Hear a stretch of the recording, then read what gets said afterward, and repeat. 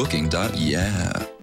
Learning a language is one thing. Remembering it and having real-life conversations is another. That's why there's Babbel, the #1 selling language learning app in the world. Babbel's award-winning interactive technology gets you speaking right away.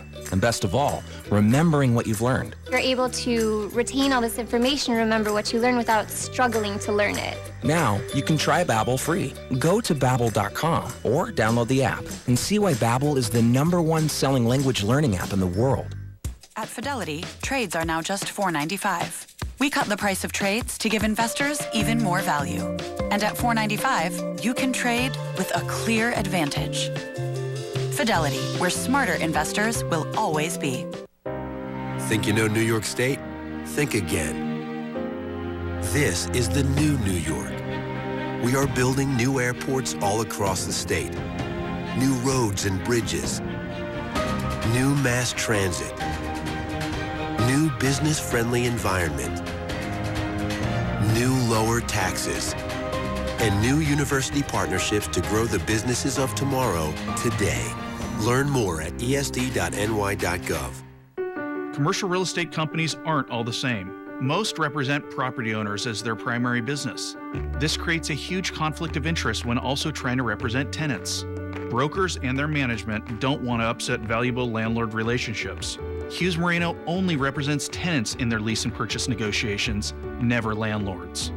Hughes Moreno's professionals are specialists, and we've built a sophisticated platform that exists solely to help companies make better real estate decisions. HSN. It's shopping redefined. HSN. It's great stories with great storytellers. Wherever, whenever. And we like to look good. Shop the brands you love. HSN. It's fun here. Happy shopping. .com.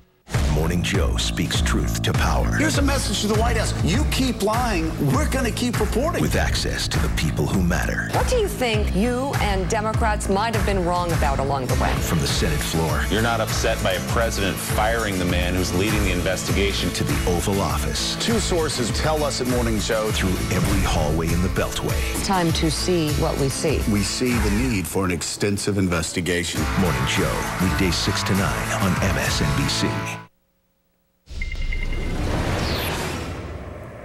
So let's talk about that cybersecurity trial balloon that went over like a lead balloon on Capitol Hill. President Trump hoping to work with Russia to stop election interference. It's not the dumbest idea I've ever heard, but it's pretty close. I am sure that Vladimir Putin could be of enormous assistance in that effort since he's doing the hacking. If that's our best election defense, we might as well just mail our ballot boxes to Moscow. Whew. So, President Trump tweeting about this overnight as I'm joined by MSNBC contributor Naveed Jamali, former FBI double agent and a senior fellow at the Foreign Policy Research Institute. Also with me, Stuart Holliday, former ambassador to the UN for Special Political Affairs. Back with me, of course, Caitlin Huey-Burns and Ozzy Pabera. Let me show you this tweet, guys. You've seen it now. It's about 12 hours old at this point. The president writing, essentially, the fact that President Putin and I discussed a cybersecurity unit doesn't mean I think it can happen. It can't. But a ceasefire can and did. Obviously, Naveed, this was different from what he had tweeted 12 hours earlier, from what we heard when we were overseas in Germany, from the Secretary of State, from others about working together on this unit. Naveed, you make a couple of points. You say there's a couple of things needed when it comes to working with another country on international cybersecurity, right? Absolutely. I mean, and I'll leave the puns to the Republicans in the Twitter sphere. Look, the reality is that when it comes to cybersecurity, take the elections out of it. Just traditional, rote sort of people who steal credit cards, commit, crimes. One of the biggest things is actually taking possession of that person. And when you work with a foreign nation, that perhaps is one of the key cornerstones. When it comes to Russia, I mean, my goodness, the biggest cybersecurity criminal resides in Russia today, Edward Snowden.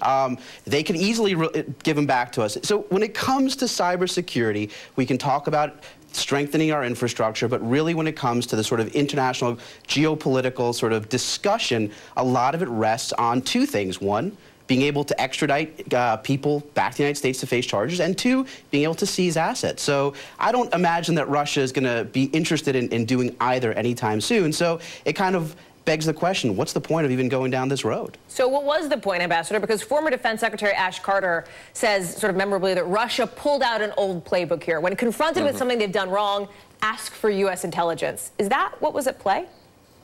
Yeah, I think that, and the fact that everybody's looking for deliverables out of these meetings, and it sounded good. It looked like perhaps that this could be some sort of cooperation. We've got the Syria ceasefire, part of a package, but it was really ill-conceived. There's a reason why the Russians would want this a lot more than us, and it's basically a head fake, and obviously the response from members of Congress and others sort of, is evidence of what the, where the chips really are on this one.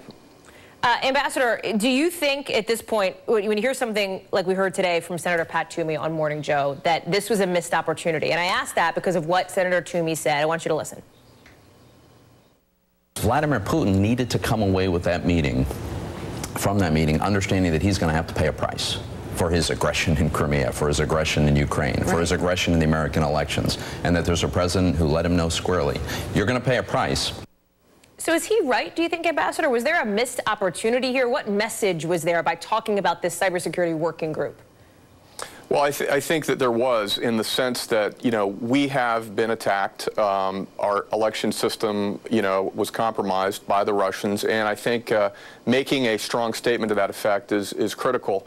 I understand that the president wants to move forward, and he does see cooperation with Russia on issues like North Korea, Syria, and others as essential, but it's important that we, recognize that this is going to continue, and we have to develop a posture where we can walk and chew gum at the same time. We can cooperate with the Russians where we need cooperation, but we need to hold them accountable if they're infiltrating or taking measures against our infrastructure or our political system. Naveed, do you think Russia would have ever gone along with this idea of a cybersecurity group, or was this just something that maybe Vladimir Putin was talking about to try to elicit this kind of reaction from the president?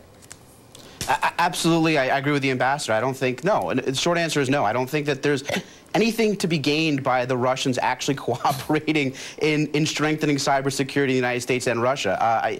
No, I mean, the short of it is, at the end of the day, Hallie, we have to start thinking of Russia as what it is. It is one of our, if not the most important adversary. And that's how they think of us. And they're not interested in, suing for peace anytime soon. They are our adversary. They view us as that. We are their main enemy, and they're not going to change anytime soon. So cooperating with them on an internal threat that is a foundational attack on our national security, looking to an adversary to help us with that is just, it doesn't make sense. Caitlin, that's the short of it. Caitlin and Ozzy, my colleague Peter Alexander memorably phrased it this way earlier today, that this was perhaps the shortest initiative, the shortest lived initiative in modern presidential history, given how quickly it existed and then apparently was kiboshed. Yeah, well, like it's sort of amazing, from Obama to Trump, we went from cut it out to can you help out? And it also underscores how much credibility or skepticism there is for Russians helping out with cybersecurity. Remember, Donald Trump had meetings with CEOs and tech entrepreneurs, and yet he meets with Putin and then comes up with the idea of having them help out. This would have been something that would have been much more better received if he had replaced Putin with, American CEOs and tech entrepreneurs to say, can you help us secure the infrastructure, especially with respect to voting. On the political side, too, Caitlin, you just had Stephen Mnuchin out yesterday touting this thing before President Trump canceled it all. Exactly. Out there as the representative of the White House on the Sunday shows, touting this. Of course, the president then undermines that shortly after. That's not the first time we've seen them kind of on different pages here. What I'm really watching, though, are on the consequences question, this sanctions bill that just came out of the Senate. 98 senators supported this going to the House. I think that's really important to consider when you're also assessing the news we have today about these meetings between Trump officials and the Russian lawyer. By the way, that subject on adoption has to do with sanctions that came out of that. So that's kind of what I'm keeping an eye on, what kind of pressure Congress can create, if any, on this White House on this idea. Caitlin, Ozzy, stick around a little longer. Ambassador Holliday and Naveed Jamali, thank you both for joining us here. Much appreciated. Next up, we're actually getting out of Washington, we're getting out of New York, and we're heading to Pennsylvania, because as we speak, 18 former Penn State frat brothers accused of hazing a pledge to death are back in court to face a judge with a lot on the line. We're going to explain why. Tomorrow's headlines before they go to print. I've just been handed some great reporting. Tomorrow's questions before anyone's asked them. Could you make an obstruction case? I think I could. The 11th Hour with Brian Williams. Weeknights at 11 on MSNBC.